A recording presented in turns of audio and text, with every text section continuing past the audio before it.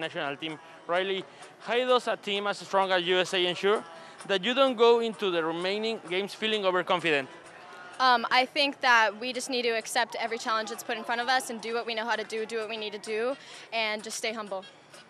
What team would you say is your biggest competition at this point?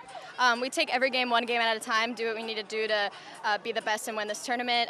We take any challenges put in front of us, so just one game at a time, whoever's next.